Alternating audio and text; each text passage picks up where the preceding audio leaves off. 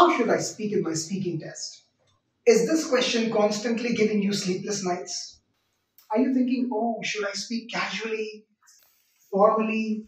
How do I approach? How do I sit in front of the examiner? What do I do? Well, that's exactly what we are going to talk about today. This channel is what studying abroad dreams are made of. Do subscribe and hit the bell icon. So, firstly, we need to understand what is the speaking test. So, the speaking test has three parts to it. Part one will be a conversation between you and the examiner, where the examiner will ask you questions about yourself. So, you cannot go wrong here. Why? Because they are not looking for correctness of information. They are looking for your delivery of that information, how fluent you are, how do you develop your answers. So they might ask you questions like, what do you do during the weekends?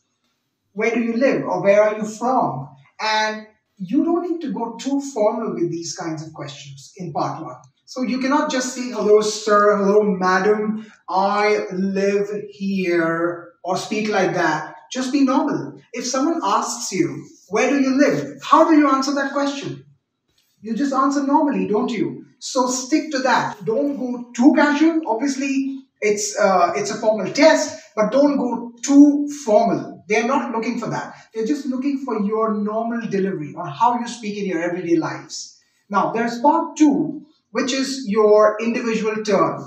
You will be given a cue card, and based on the topic, a general topic written on the cue card, you will have to speak for a minimum of 2 minutes. But I always suggest students to keep speaking till the examiner stops you, because that way you can be sure that you've given the examiner enough to evaluate you on.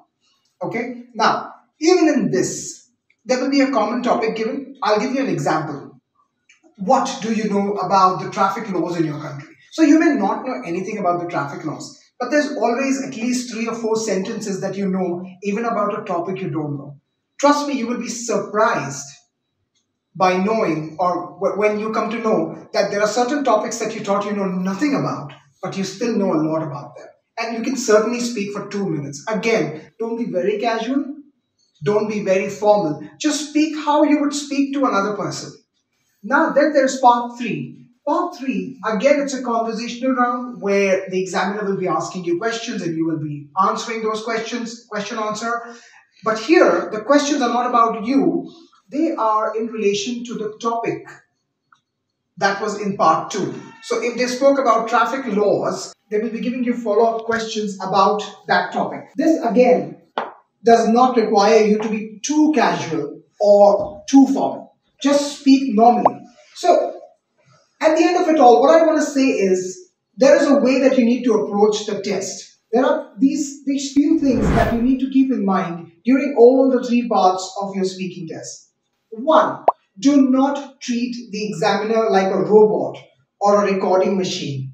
That's a human being sitting in front of you. And trust me, that person is more bored than you are. Your test lasts for 15 minutes. You are probably the 10th person in the day who that person is talking to, who the examiner is talking to. So consider that. They are not there to mark you down. They're just there to see what you do, and based on that, where you stand and award you that band or those many marks, whatever you want to call it. Do not think too much before answering every question. So, I'll give you an example. Ask me, where do I live? So, I want to answer that question. I will say I'm from Mumbai, or I'm from Pune, or I'm from Delhi. I can say anything. Right? They are not looking for my actual address. They are not going to do a background check on me, on whether I really live in Mumbai or Pune or Delhi or wherever I live. But I will start thinking, what do I say? What do I say? I'm from Mumbai, so what do I talk about? The Gateway of India? Or do I talk about the Bollywood influence in Mumbai? Or do I talk about the beach? No, you don't have to go there. You don't have to go there. Maybe 2 sentences is more than enough. That's what they are looking for. If I just say Mumbai, that's also not good. So do not give too long or too short answers. Again, we will take this as an example. Where do you live? I can say, I'm from Mumbai. Now, consider this. Did I answer the question? Well, the answer is yes. I did answer the question. Where am I from? I'm from Mumbai. But Did I get the examiner enough to evaluate me on my English skills? Well, the answer is no. I just said Mumbai. But at the same time, the examiner says, where are you from? Where do you live? I'll say, oh, I live in Mumbai, the land of Bollywood. Oh, there are beaches. Have you been to the Queen's Necklace, Gateway of India, the Taj Hotel? Oh, then there are suburbs, and then there's 3 lines in railways and so on. That's speaking too much. Is that required? It's not required. So where am I from? I was born and raised in Mumbai. I don't live in Mumbai anymore, but I'd love to get back there and settle in the city I was born in. Good enough. So, how should you speak?